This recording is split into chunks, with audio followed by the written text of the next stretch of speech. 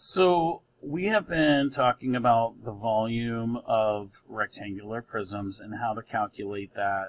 And currently we're doing that using unit cubes. We're going to have a quiz on that on Wednesday. This is sort of a continuation of what we did in lesson 1.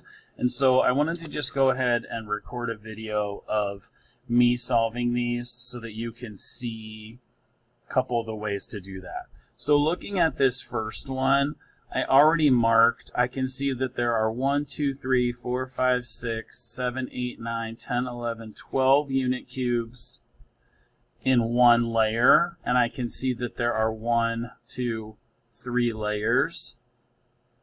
So 12 cubes in each layer times 3 layers is 12 times 3, which is 36 cubic units, and we do the little 3 exponent or the little floating 3 to show that that is cubed. 36 cubic units. So most students are seeing it this way. They're looking at the top layer and then figuring out how many layers there are. Some kids are seeing it more like a loaf of bread, and they're slicing it vertically. And so in this case, we would look at this layer, so that would be 1, 2, 3, 4, 5, 6, 7, 8, 9, 10, 11, 12, 13, 14, 15 cubes in that slice, and there are 1, 2, 3, 4 slices. I know that 15 times 2 is 30, so 15 times 4 is 60. And again, that's cubic units or units cubed. The other way that some kids, this is where we're heading, but some students have already made sense of this and figured it out, is to use the formula volume equals length times width times height. So they're able to look at this cube and say, okay, it's 4 cubes across with a width of 4 cubes front to back and a height of 2.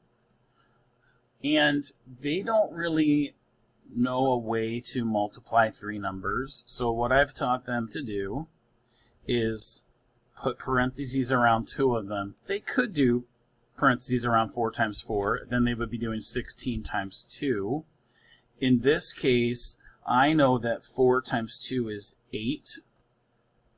And then I'm bringing down the 4, and 4 times 8 is 32 unit cubes, or cubic units, or units cubed. So 3 different ways: looking at the top layer and then counting the layer, looking at a slice and then counting the slices. The easiest way, the way that we're trying to get everyone to, is length times width times height.